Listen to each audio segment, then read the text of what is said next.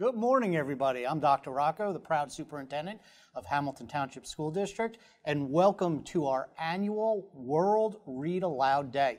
Today's very exciting for us in Hamilton Township. Each year during World Read Aloud Day, we have some guest readers for you. Today, we are going to have 10 readers every 30 minutes coming in and reading books to you. So I hope you get an opportunity to hear a bunch of our readers or guest readers that will be here today. For me, it's my favorite book. Today I'm going to read for you A Fine, Fine School by Sharon Creech and Pictures by Harry Bliss. And if you've ever had me as a guest reader before, you know this is one of the books that I like to come in and read to you. So if you would, pull up a mat or sit down on the floor here. We're going to have a great read along for A Fine, Fine School. Here we go.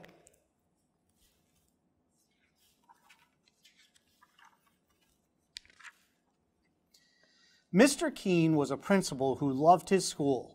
Every morning he strolled down the hallway and saw the children in their classes. He saw them learning shapes and colors and numbers and letters. He saw them reading and writing and drawing and painting. He saw them making dinosaurs and forts and pyramids. "Oh," he would say, "aren't these fine children? Aren't these fine teachers? Isn't this a fine, fine school?"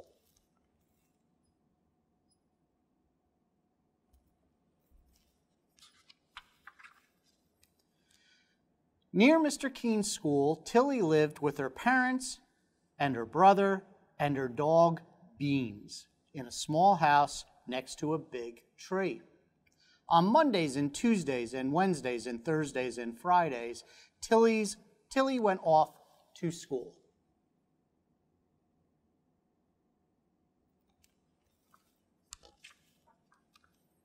At school, Tilly learned her shapes and colors and numbers and letters. Sometimes, when she saw Mr. Keene standing in the hallway, he waved. "Aren't these fine children?" he said to himself. "Aren't these fine teachers? Isn't this a fine, fine school?" On the weekends, Saturdays and Sundays, Tilly climbed her favorite tree, and she took Bean on walks and threw him sticks. And she pushed her brother on a swing and tried to teach him how to skip.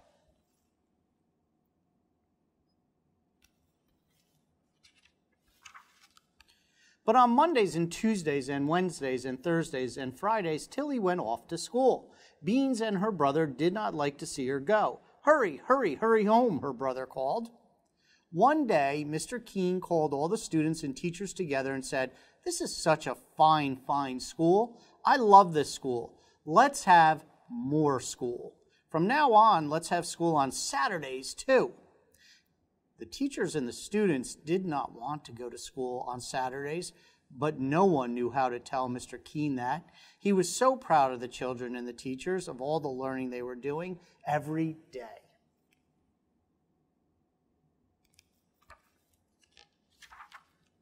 And so that Saturday, Tilly set off for school. "But it's Saturday. What about the swings?" her brother called. The following month, Mr. Keene announced, "This is such a fine, fine school. I love this school. Let's have more school. From now on, let's have school on Sundays too." The teachers and the students didn't want to go to school on Sundays, but no one knew how to tell Mr. Keene that. He was so proud of the children and the teachers, of all the learning they were doing every day.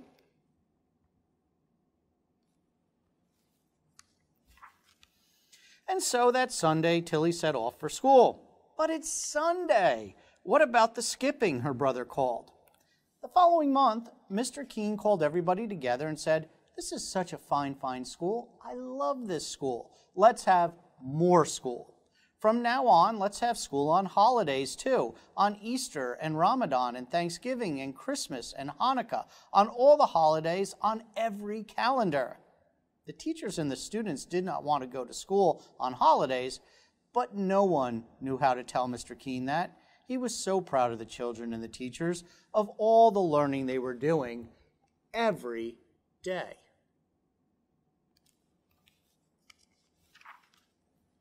And so, on Christmas, Tilly set off for school. "But it's Christmas. What about Christmas?" her brother called.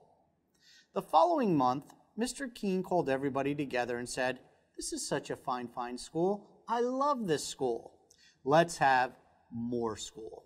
From now on, let's have school in the summer too, all summer long, every day.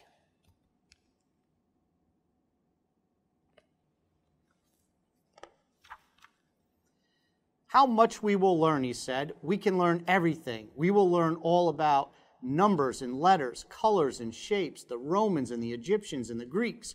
We will learn about dinosaurs and castles and everything. We will learn everything. The teachers and the students did not want to go to school on Saturdays and Sundays and holidays and all summer long, every single day, but no one knew how to tell Mr. Keene that. He was so proud of the children and the teachers, of all the learning they were doing every day.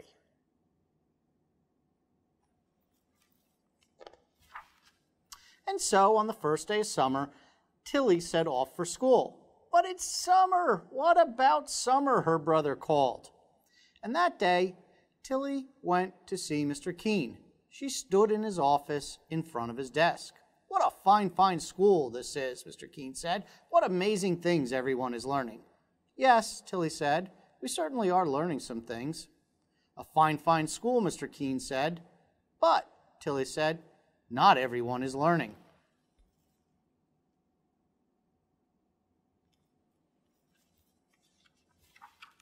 What? Mr. Keene said. He looked very worried. Who? Who isn't learning? Tell me, and I will see that they learn. My dog Beans hasn't learned how to sit, Tilly said, and he hasn't learned how to jump over the creek. Oh, Mr. Keene said. And my little brother hasn't learned how to skip or swing. Oh, Mr. Keene said. And I, she said. You go to school, Mr. Keene said. To our fine, fine school. True, Tilly said. But I haven't learned how to climb very high in my tree. I haven't learned how to sit in my tree for a whole hour. Oh, Mr. Keene said.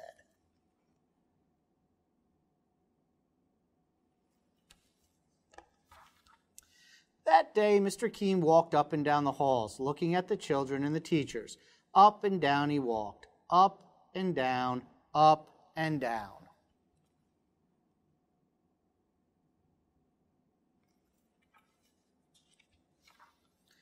The next morning, Mr. Keene called everyone together. The children and the teachers were very worried. Mr. Keene said, "This is a fine, fine school with fine, fine children and fine, fine teachers. But not everyone is learning." The children and the teachers were very, very worried. Mr. Keene said, "There are dogs who need to learn how to sit and how to jump creeks." What did he mean? Was he going to make their dogs go to school? There are little brothers and sisters who need to learn how to swing and how to skip. What did he mean? Was he going to make their younger brothers and sisters come to school too? The children and the teachers were very, very, very worried.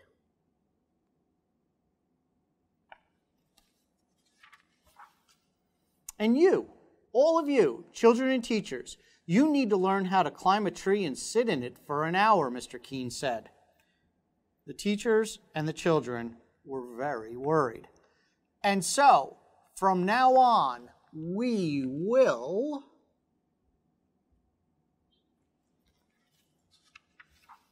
not have school on Saturdays or Sundays or holidays or in the summer. A huge, enormous, roaring cheer soared up to the ceiling and floated out the windows so that everyone in the town heard the fine, fine children and the fine, fine teachers shout, "Fine, fine, fine."